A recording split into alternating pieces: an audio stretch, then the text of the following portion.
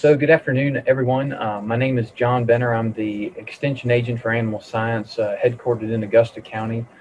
I'll be presenting tonight on the Virginia Premium Assured Heifer Program. This program is administered by Extension and has had some success throughout the state, so we'll be providing an update on it for you this evening. What is the Virginia Premium Assured Heifer Program?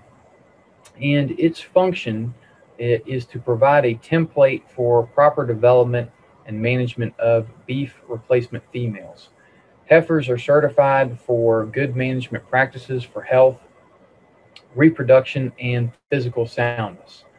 Furthermore, heifers selected for the program have superior genetics, which are backed up by um, EPDs being recorded and posted.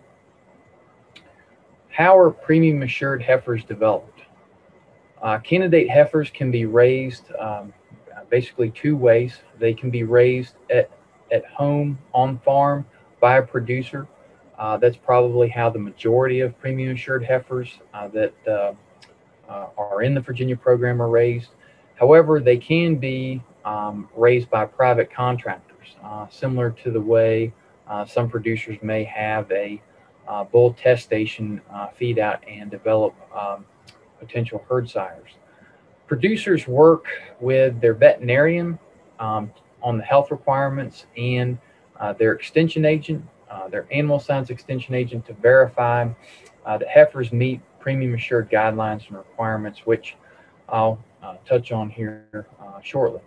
Producers keep necessary records on health procedures, uh, the sire genetics, service sire genetics, as well as pregnancy status.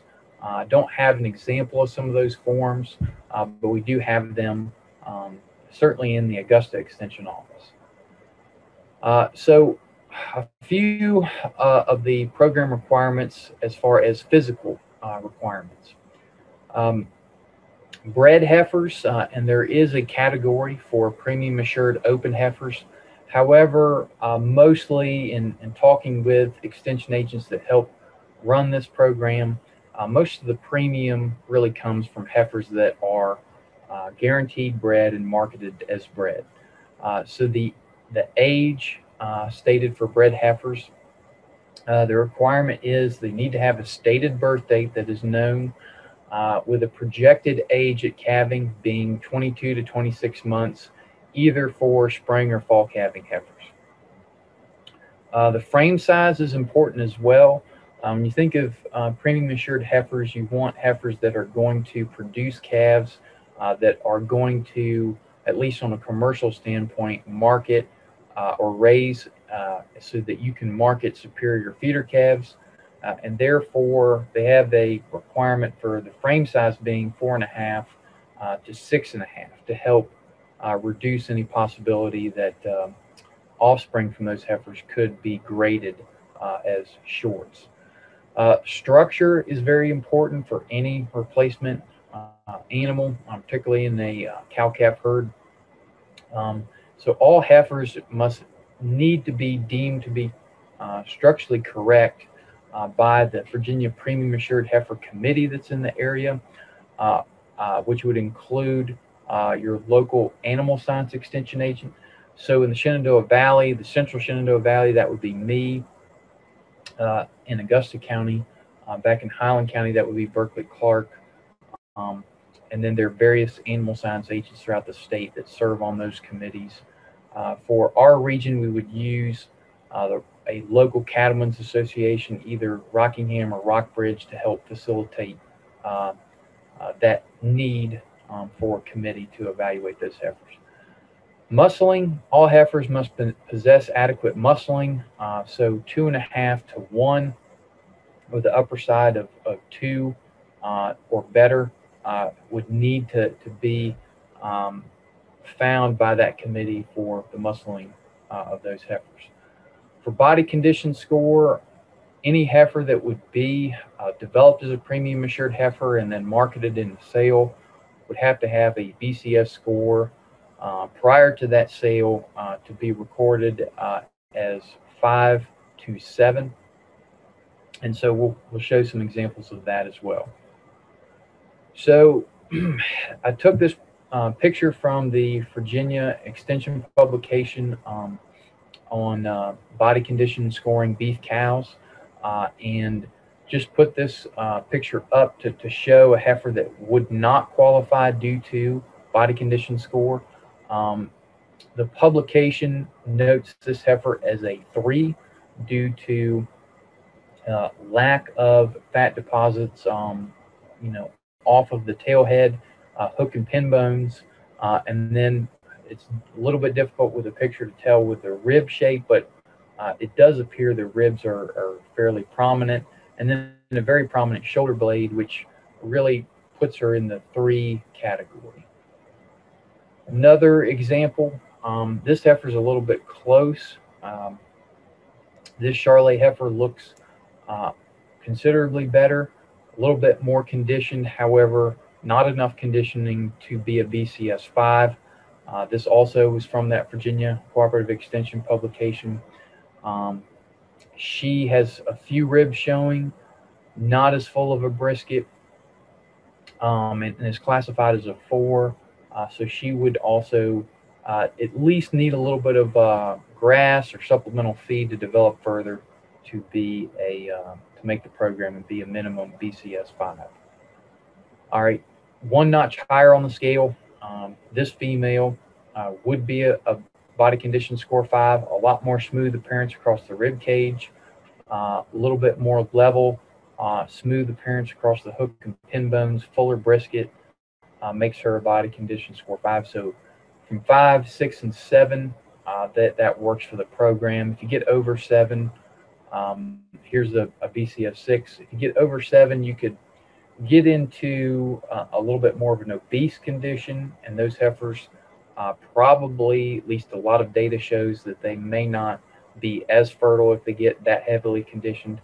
So that 5 to 7 range is really ideal. So there are health requirements, and really the program works to verify these health requirements are met. So the biggest thing, first off, is vaccinations. Um, the vaccinations include brucellosis vaccination at 12 months or by 12 months of age. As we're familiar, this is going to be done by our herd veterinarian. So there does need to be a record that a heifer did receive that. She needs to have a official ID tag that indicates that, but that needs to be done. Also, heifer needs to have inoculation against the 5-way bovine respiratory complex, so IBR, PI3, BRSV, BVD1 and 2. Additionally, the product that would be used for this needs to be modified live, and needs to have a label claim for fetal protection. This additional step was made to just ensure heifers that are vaccinated, they're going to have protection against the respiratory complex that could cause any sort of abortion. So that's the stipulation behind fetal protection. Naturally, a 7-way clostridial inoculation to protect against blackleg and associated clostridial diseases, and a 5-way lepto protection. And most label claims for lepto vaccines do require 2 doses for bred heifers. All right, so what are some vaccine options for respiratory and lepto? So I pulled these images off a few online vendors.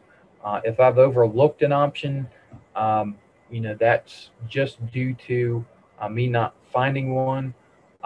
Didn't want to preference any one company or firm. However, I do have a Merck, BI, and Zoetis products that do have the fetal protection claim and are modified live. So both of those are essential. Most of the time you have a respiratory and lepto combined. Here are 3 common options, but certainly there could be some other options as well.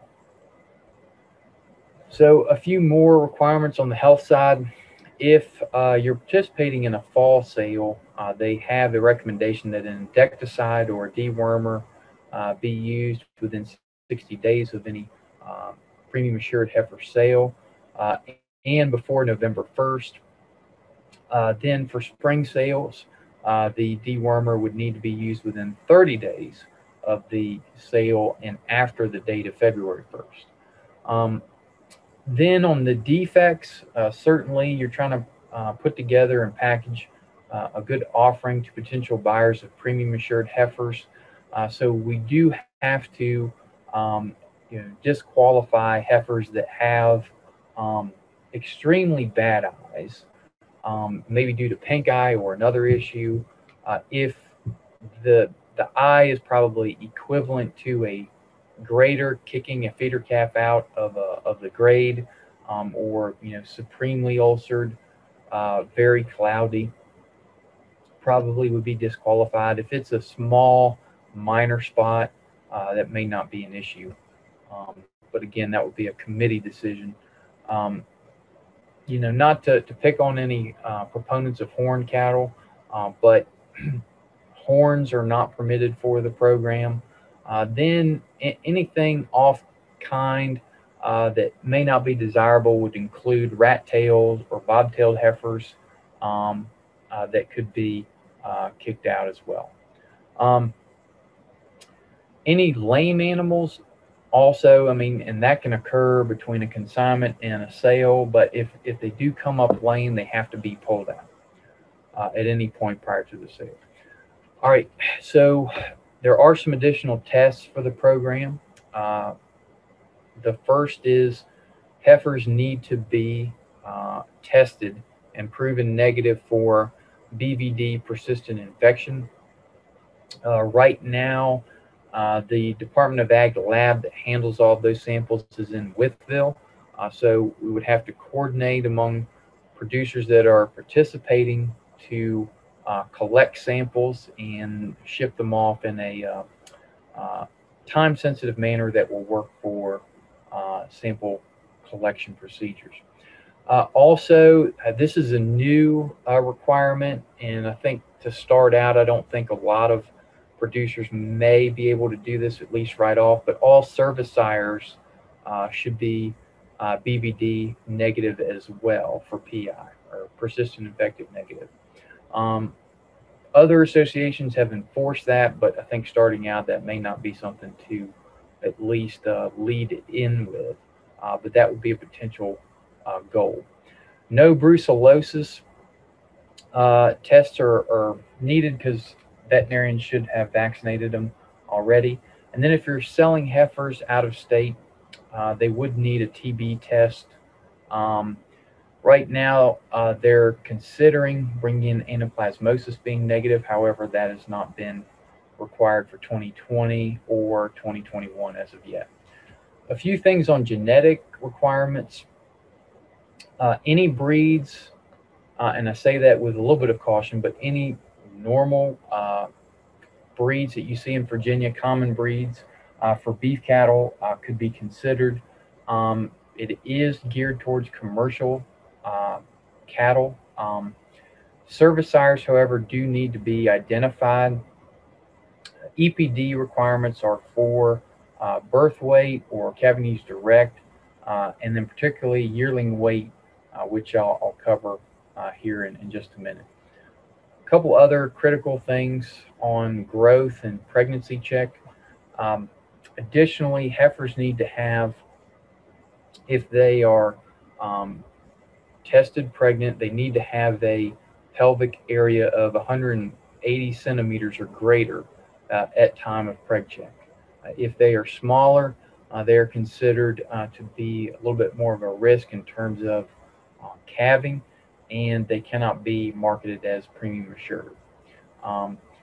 Also, bred heifers need to be guaranteed pregnant, and this data is all compiled by the producer. A veterinarian signs off on it, as well as the animal science extension agent. Once that's done, we can then submit that to Department of Animal Sciences on campus at Virginia Tech, and they can then send us producer tags for the heifers. So a few quick things on the EPD requirements. You can see the tags on what they look like, but the breed, again, going off an Angus base, calving East direct, minimum EPD is +8, and then the corresponding birth weight EPD maximum is +1. So pretty stringent on the service sire for the heifers, which to me makes sense. You want something that it will be calving East bred to replacement heifer. Then they do have some yearling weight EPD requirements to ensure calves out of these heifers will get up and grow. And so they are tied to the sire's birth year.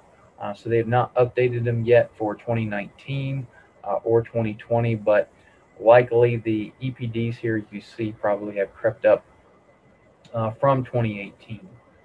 But if you're using a bull born in 2018, if he's an Angus bull, he'd have to have a minimum +78 for a yearling weight EPD to be marketed as premium assured.